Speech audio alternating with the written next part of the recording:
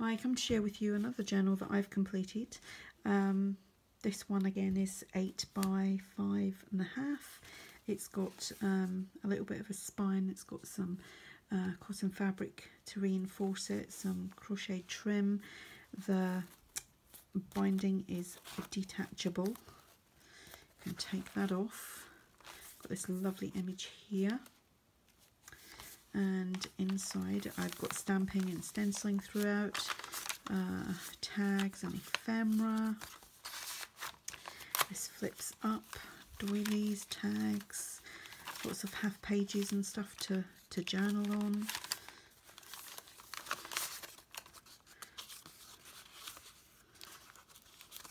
I'm really having to do these journals quick because I really don't have a lot of time at the moment. This is actually a pocket. I think this is from Artie Mays, and it's an envelope, and inside the envelope there's just some coffee dyed paper that you can journal on. Here we've got a flip out and a tag here.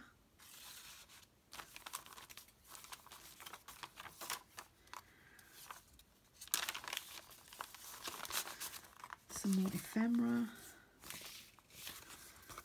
It's all kind of been backed onto coffee dyed paper. That's Artie Mays.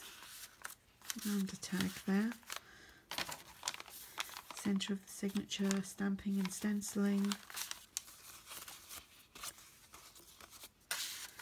And that's a flip up as well.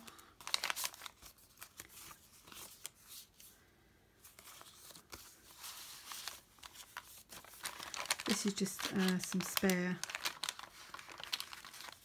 coffee dyed paper, which has just been folded over and kind of made into a mock envelope, and that idea came from Paula Lemon.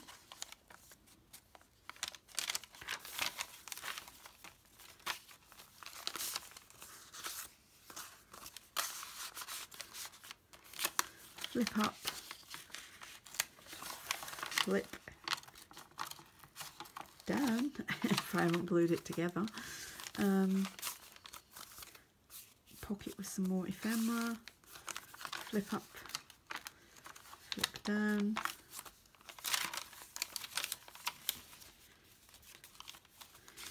and some more ephemera and some tags, and that is the end of that one. So that is that journal. I'm really running through these really quickly because I've got so much to do. I think I've got one more to do. So if you have any questions, this will be listed on my Etsy if anyone's interested. If you have any questions, just ask, and thanks for watching. Bye.